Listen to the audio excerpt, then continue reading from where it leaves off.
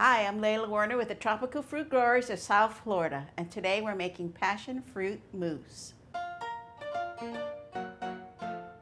For this recipe, we will need 1 cup of heavy whipping cream, 1 can of sweetened condensed milk, 1/2 cup of passion fruit juice,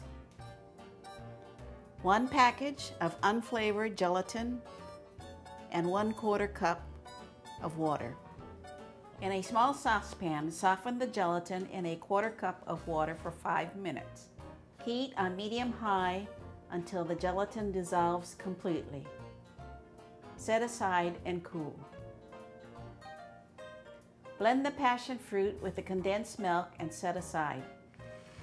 Whip the cream until stiff peaks form.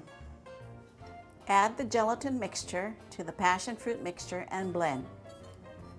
Gently fold this mixture into the whipped cream just until blended. Pour into individual dessert cups and refrigerate for 4 hours or overnight. And here is our passion fruit mousse. For this recipe and more, go to tropicalfruitgrowers.com.